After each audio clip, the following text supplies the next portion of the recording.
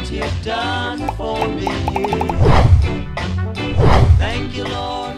Hey everyone, Matt here, Home Farm Ideas, and today I'm just going to do an update for you guys. Yes, the water is discolored, but it's because I added chelated iron, and I also added some kelp meal powder concentrate. So, something new, I did add to the filtration system. I added a swirl filter, and I'll take you through that in a minute, but basically it swirls the water around, all the solids drop to the bottom of the barrel, and then I get it out from that tap. So this is the sump tank, and that is where the pump is, and the pump runs up to this T here, and then it goes down into my grow beds, and then it goes up and into this one here, okay? So if you come this way, there's another tap that goes underground, and that is going to feed my ranchu / aranda ponds back there. And I grow floating lettuce and cabbages and stuff here. And then, you know, my shallots aren't doing good. I transplanted them when I should not have. It was in the middle of the day. I should have known better, honestly. But if you look right here, see the new growth is coming in. So I'm just going to leave it alone. A lot of little new growth coming in, so I'll just wait for that. These are shallots that I had transferred a while ago, and they are going gangbusters. So, tomato or strawberries. My peppers are doing good. My bell peppers, and my jalapenos aren't doing too good. But I trimmed a lot of the dead leaves and stuff off. I'm actually going to be removing these. I do have some celery started here. See?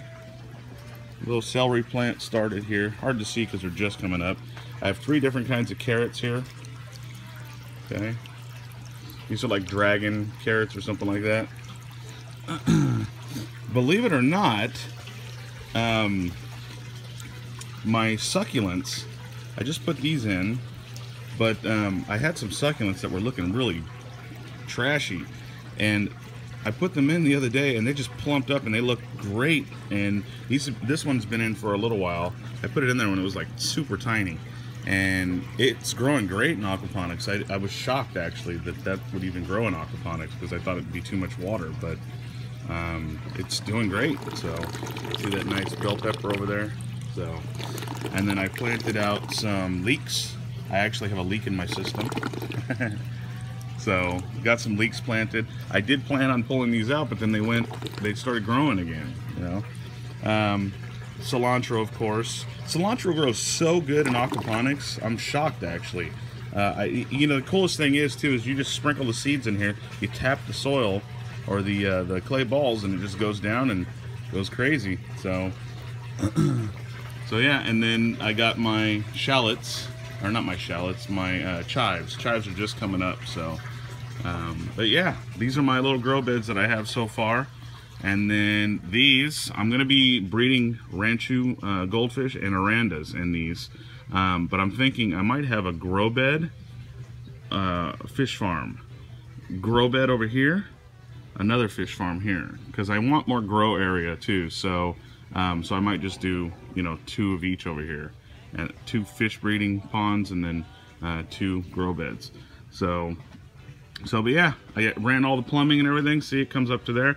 I just need to run the drains for these to go back to the sump. So anyway, just a little update for you guys on my aquaponic system. If you guys have any questions, please post them below. I'd like to talk about this stuff, especially aquaponics, because I don't know, it's just a fun way to garden. Really it is. And honestly, I've had strawberries from this system, and it's like the best flavor strawberries I've ever had. It's organic too, so and it's organic because the things that I'm adding to it is I'm just adding fish feed, and the fish feed that I get is organic. And I'm gonna do a video on the fish feed that I got too as well. But yeah, it's growing really good. I can't wait to eat these. I've never had homegrown shallots before, so we'll see how that goes. So, and I'll keep you guys updated. So anyway, like always, God bless you guys. Questions, comments, everything below. And yeah, I'm looking forward to talking to you guys about this stuff. So you can check out some of these videos too. Got my, you know, little videos here, and got our network where you can see all of the channels that we have, and of course the subscribe button to this channel. So Anyway, like always, you guys, peace.